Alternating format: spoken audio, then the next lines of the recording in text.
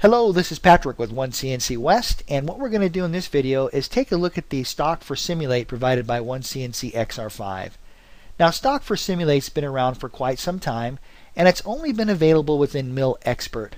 Now, what this does is it allows you to create a solid model, and OneCNC will display the solid model when we're simulating. Let me demonstrate really quick. You can see that I have a part here, and on a separate layer, I've created some stock. So that's the shape we're going to see in Simulate. We don't need to have that layer turned on.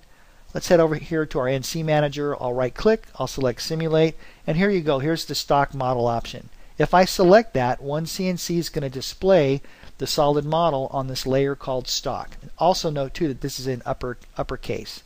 Okay, so we'll click OK to that, and there you go. There is the stock model being used within our simulation.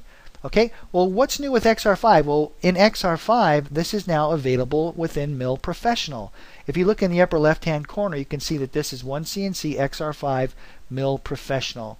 So, you no longer have to have Mill Expert to have the stock for Simulate option.